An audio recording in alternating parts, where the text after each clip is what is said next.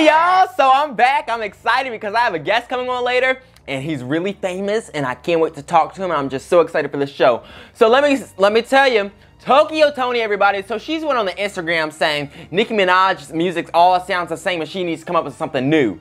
Now, I'm not gonna lie, I kind of agree with this, but Tokyo Toni, this isn't your part to say this because, I mean, Tokyo Toni, you can say what you want, but I feel like you're like irrelevant now, so you're trying to find a way to get back into the news because, you know, Black China, she's normal, she's back to normal now, so you like, how do I get famous again? How can I get back up on?